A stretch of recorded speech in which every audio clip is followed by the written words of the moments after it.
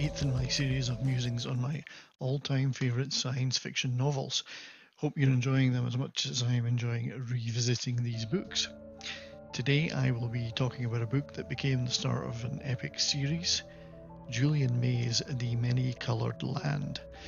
Now this is the first book in what became the saga of the Exiles, or sometimes known as the Pliocene saga. This sweeping epic was also interlinked with May's later Galactic Milieu series, which was almost a sideways prequel, if there's such a thing, to the Many-Coloured Land, an interesting concept when you consider that Many-Coloured Land was set 6 million years earlier than the prequel. Having just reread the entire 4-book series, I have formed a controversial opinion, which is that the series almost reads like a proto-version of George R.R. Martin's A Song of Fire and Ice. Now, while Martin's series, written years later, is far larger in scale and depth and detail and, quite frankly, graphic gore, there are commonalities. Both contain elements of science fiction, fantasy and medieval cultural affectations. Both have a large cast of characters, with even tangential ones fleshed out and fully realised. Both have deep political intrigue amongst multiple races and groupings, and both have shifting alliances and exotic existential threats, and both have villains with explainable motivations, and sometimes not, and flawed heroes. Now, whereas Martin's world is a completely fictional one, May has set her series in the Earth's past, the geological era known as the Pliocene, approximately 6 million years ago. This allows her to create a setting that is both familiar but also different enough to be almost alien, with very different geological and physical landscapes. For instance, in the first book, Many-Coloured Land, the Mediterranean basin is empty of water. A different climate is also, there, and a completely different set of flora and fauna. The author, Julian May, sadly passed away at the age of 86 in 2017. She was a Chicago native and very much a pioneer for women in science fiction and the convention scene. The Many-Coloured Land was first published in 1981, but I didn't read it until I got a gift box of all 4 books in the series in the late 1980s. And I was immediately smitten and have reread the whole series multiple times, getting more from it each time, and in fact I've just reread it again. As always, a quick spoiler warning. I try not to get too plot specific, especially about the endings of novels, but please be aware there will be some spoilers ahead. And if you like this video, then please check out my other videos on science fiction novels and my other content. And please hit subscribe and click the bell for notifications. So I'm going to focus specifically on the first book in the series, as to delve into all 4 would make this an extremely long video.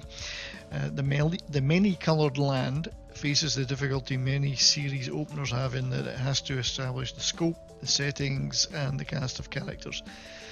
Some reviewers may be tempted to focus on the later books which have all the action in them, but I love the first book, as I feel May does this scene setting particularly well, and the dramatic climax to the book truly sets up the conflicts to come in the rest of the series. The book begins in the modern day, which in this case is the late 21st century. Now, many humans in this book now have fully realised metapsychic powers. They are operants in the parlance of the book. Earth and its numerous colony planets through the galaxy are now part of a collective of operant societies, with several alien races known as the Galactic Milieu. And to many, particularly the non-operant with no mind powers, this largely peaceful but well-regulated galaxy is dull and suffocating. But there's a curious kink in this future Earth, in that there is time travel of a very particular specific kind, and due to a geological freak, a one-way time portal exists in a specific location in France. This gateway allows one-way travel to the same location 6 million years ago, and nothing can come back without the 6 million year time jump destroying them. The guardian of this portal is a Madame Gunerian, and gradually she allows misfits, adventurers, and rebels to pass through this portal to escape the suffocating modern era. First two-thirds of the book introduce the humans in one group who will take this journey. There is Elizabeth, a one-time Grandmaster operant who lost her powers and her husband in a terrible accident. Felice, a dangerous teenage prodigy in the violent sport of ring hockey. Richard, a disgraced xenophobic starship pilot. Brian, an anthropologist who is following an unrequited lover through the portal. Claude, an aged explorer looking for adventure after his wife's death. And his friend Amarie, a medic and nun on a spiritual quest. There's also Stein Olsen, a hard-living, hard-drinking engineer. And Aiken Drum, an incurable trickster and shit disturber who chooses the portal rather than mental shackling for his crimes. And all are fleeing the comfort of the modern era for what they call exile. So the book describes how the portal operates and the preparations to pass through in detail. No modern weapons are allowed in the past. Women are sterilized and modern equipment is programmed to decay after 100 years. All this to prevent interference with the future, although apparently there is no record of these people in the current day future, so perhaps no paradox can exist. The big day arrives for this group, and they pass through the portal, and to their utter shock, instead of a primitive, unspoilt land populated by a few human misfits, they find Pliocene Earth is ruled by an alien race called the Tanu, who fled their own galaxy.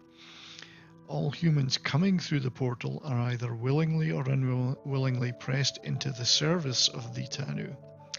The tall and beautiful Tanu wield metapsychic powers, but through devices called torques.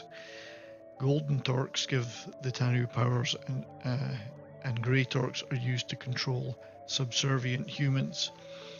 And they've also got a long-standing conflict with their cousin race, the Fervulag, who are physically unattractive but have some true limited operant powers without the torques. So strangely enough, although alien, the Tanu are genetically close enough to humans to mate, and hybrid Tanu human children exist. Their festivals, customs, medieval martial practices, and even some of their stories and songs seem strangely familiar to humans, despite there being no trace of the Tanu in the future of 6 million years hence. And so the struggle begins. The Tanu factions vie for supremacy, mainly between those who welcome human influence and technology and traditionalists who don't. Tanu fight Fervulag, who ally with escape-free humans. And there is also an outcast race called the Howlers, who are genetically decayed Fervulag because of the Earth's greater radiation than the home planet of Tanu and Fervulag. Humans who enjoy the Tanu society fight with other humans, and our human protagonists play a central role in much of this going forward. The shock of the travel through the portal restores Elizabeth's operant powers, and also shocks latent powers of Felice and Aiken into operancy. And what they do with those new powers is very much the focus of the rest of this book and the series.